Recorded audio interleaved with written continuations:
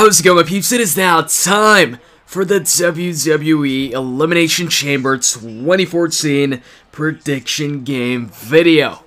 Man, the Elimination Chamber has to be one of my favorite pay-per-views. You probably hear me say that a lot about pay-per-views. Oh, this one's my favorite, or one of my favorites, actually. My favorite would probably be the Royal Rumble.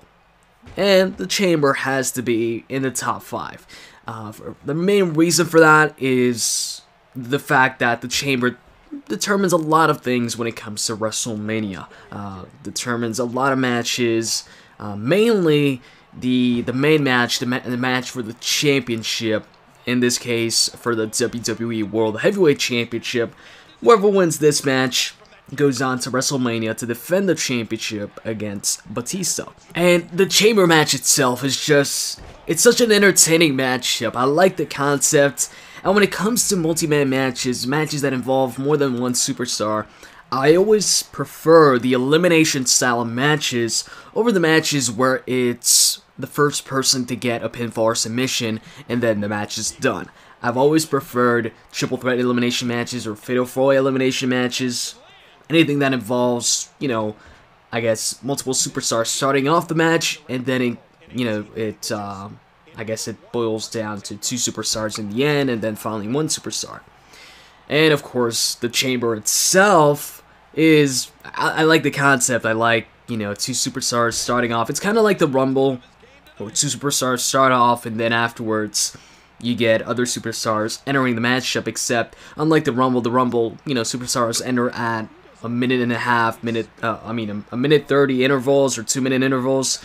In the Chamber, I believe it's a 5-minute interval between superstars entering the matchup. And of course, the obvious difference where you win by pinfall or submission instead of, throwing your opponent over the top rope.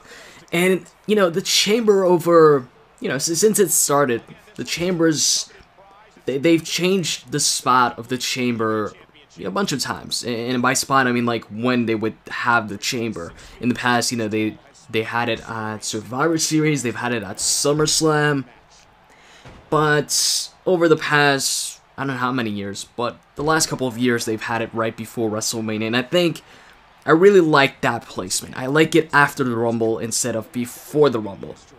It makes it that much more important when it's after the Rumble, and I like how the Rumble determines the challenger.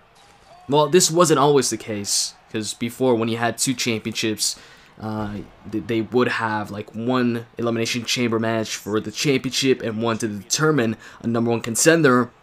But now that the championship or the championships are unified and there's only 1 title, the Chamber, of course, determines the champion. So I like that the Rumble determines the #1 contender for that championship, and the Elimination Chamber, the pay-per-view right after, determines who the champion will be, who's going to be defending that championship come time for WrestleMania. And the cool thing about it is, since the Elimination Chamber, involves 6 superstars, that's 6 potential superstars that could possibly defend the championship at WrestleMania, rather than, let's say it was back to being just the No Way Out pay-per-view before WrestleMania, where there was no Elimination Chamber at that event.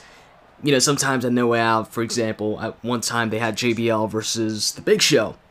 That's just a one-on-one match where, there's only 2 possible guys who could win that match and move on to WrestleMania to defend the championship. In this case, with the Elimination Chamber, you got 6 possible superstars. It just makes things a lot more interesting. Anyways, enough to talk about how I like the Chamber. I think I've made my point here. So anyways, let's move on to the actual predictions here. And as always, in the comment section below, I encourage you guys to leave me your predictions for every single match on the card. It's always fun to see who gets them all right after the show. Now, last time for the Rumble, there was, of course, I think 5 matches, and I got all of them right except for 1. That was the Daniel Bryan versus Bray Wyatt match, and that was also hard. That was probably the hardest match to predict on the card. Actually, yes, it was. It was the hardest match to predict, and I got it wrong. I said Daniel Bryan would win the match, but Bray Wyatt won the match. So this time, although there is more matches on the card, so there's more of a possibility, I guess, of me getting it wrong, I'm hoping I get them all right. There's 7 matches on the card this time, so I'm going to try and make it 7 out of 7. So, let's start this, of course, with the kickoff, as always, which is going to be Cody Rhodes and Goldust versus Ryback and Curtis Axel, Rybaxel.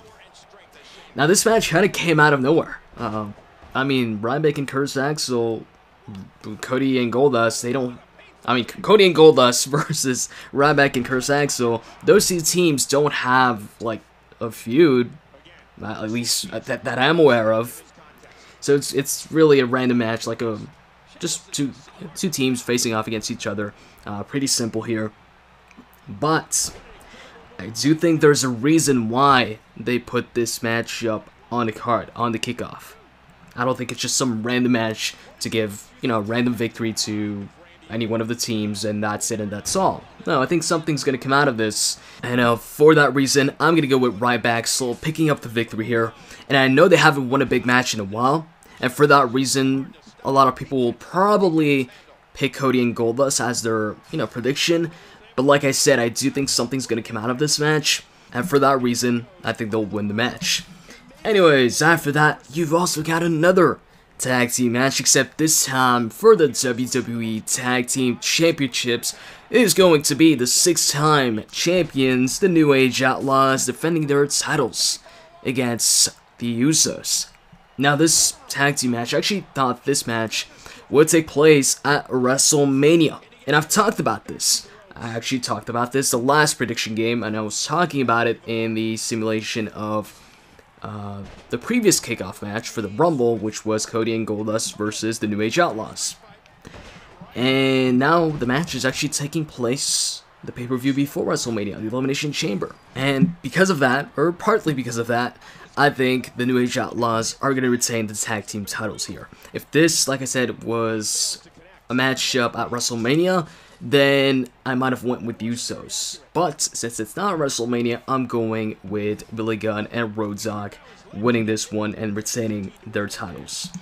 Anyways, afterwards, you've got two former tag team, what am I talking about here? Two former partners, not two former tag teams. Darren Young versus Titus O'Neil. Titus O'Neil just recently turned his back on Darren Young, said he was dead weight, this and that. And yeah, now they've got a matchup at the Chamber. And the Primetime Players, they haven't been in a pay-per-view match in a while, so I guess Titus O'Neil turning his back on Darren Young was both good for Darren Young and Titus O'Neil. And as far as the winner for this match, this was probably the easiest match to predict here. So I'm going to go with the big deal, Titus O'Neil, as the winner of that match. Now, moving on to another matchup, another title match. Actually, the previous one wasn't a title match, the Darren Young versus Titus O'Neil match, but this is a title match. It is for the Intercontinental Championship. It is going to be Big E Langston versus Jack Swagger. Now, when it comes to this match, initially I thought it was an easy match to predict. I was like, oh, Big E Langston's obviously winning this one. Then I thought about it a little bit, and I was like, oh, never mind. I think I could see maybe Jack Swagger winning this.